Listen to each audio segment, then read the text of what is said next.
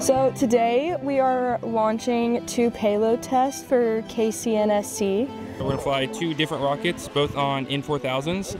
Both rockets are going to go to about 11,500 feet. We're going to hit about Mach 0.9 on the way up, so just a little under supersonic. They are about 130 pounds and 13 feet tall.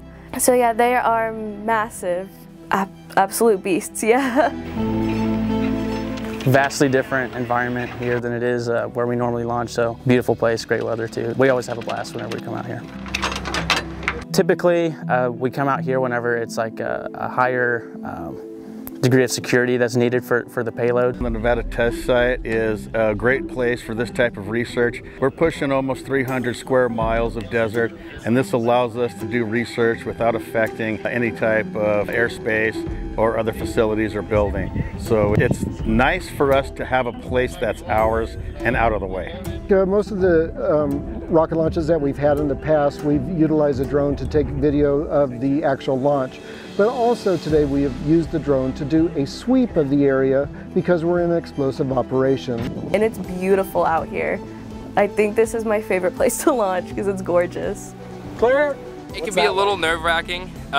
You know, I go back and forth. Some days on launch day I'm not nervous at all, and some days I'm pretty nervous about it. 10, 9, 8, 7, 6, 5, 4, 3, 2, 1, launch.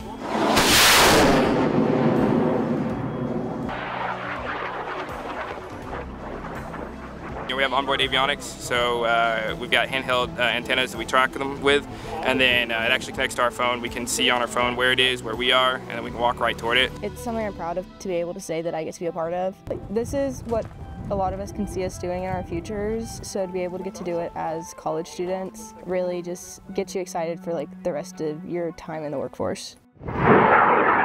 Seeing the culmination of your work on the launch day, that's a cool experience. It's what we call fun.